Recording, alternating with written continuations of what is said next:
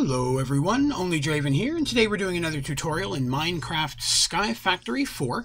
Today I'm going to be showing how to make and use the Mob Swab, the GM chicken feed, to get a couple of different advancements. If you find this video helpful and you like it, please be sure to click like, but most importantly, please remember to hit that subscribe button. That way you can see all my videos and tutorials as they come out. Now, one thing I will be using in this video is a melter to get liquid experience. If you're unfamiliar with how to use the melter, I will link a tutorial for that down in the description of this video. Okay, so first things first, we need to make a mob swab. And a mob swab is used to get DNA from different mobs in the game. Mob swab is very easy to make. It's just one stick and 2 white wool. Now, we're going to use that to get some mob DNA. So let's go look at that process. I have here a friendly zombie just hanging out. Most mobs in the game will give you DNA. Not all, but most will. You can trial and error to see which type of DNA you like. All you want to do is equip the mob swab. You see I've got it here in my hand. I'm going to go up to the zombie and right click. Oh, and I'm on fire.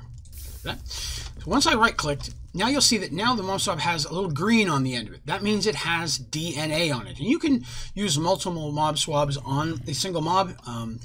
It does not hurt the mob to take its DNA with the mob swab. So once we have the mob swab, we want to make GM chicken feed. Now to get GM chicken feed, you need seeds, a mob swab with DNA on it, and an experience bucket.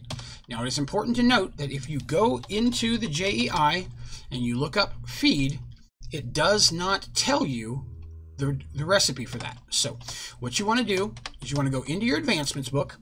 Underneath the age of farming, you'll see the first down here in the bottom corner advancement is use on any mob to swab their DNA. So what we just did will get you the swab the deck advancement. Next it says craft the chicken feed from seeds, a swab with DNA, and a bucket of experience. So that's where you get the recipe for that. And then we're going to use that by feeding that feed on an adult chicken to collect a spawn egg. So in order to do that, of course, we need some seeds, the mob swab we just made, and a bucket of experience. Now I'm using a melter here to get some experience. I have some liquid experience already here going into a fluid tank. So let's right click that, and now I have my experience bucket. So I'm going to go over to a crafting table, put seeds, swab with DNA on it, and my experience bucket, and I now have GM chicken feed, and it has zombie DNA. It says it right there in the description. Contains Minecraft zombie DNA. So next I need a chicken, and I have a willing participant right here.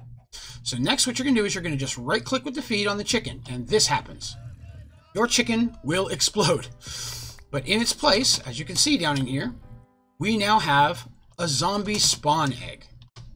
So that is how you get the different spawn eggs from the different mobs in the game. And why is that important? A couple of different uses, but most importantly, there are some mob spawner advancements that are going to require that egg. And we're going to look at that in a future video.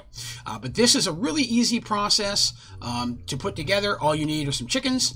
In this situation, I grew my zombie with a zombie seed, got a little sunshade over his head. Grew a chicken with a chicken seed. There's another one already popping out there. And you can create with seeds most of the different type of mobs that you'd like. Some of them you can just find out in the world as well. And I'm on fire again. There we go. So again, the melter tutorial will be linked in the description on how to get the liquid experience. And that is all that's needed to get those 3 advancements. So again, today we covered swab the deck, feed the chickens, and egg hunt. Well, that's going to do us for this video. Short, easy one today. If you have any questions about this tutorial or any of my tutorials, please be sure to put those down in the comments, and I'll do my best to respond as quickly as I can, as well as if you have any recommendations or suggestions for other tutorials you'd like to see in Sky Factory 4, please throw those down in the comments as well. I'm always looking for more ideas. But that is going to do us for today. Thank you very much for watching.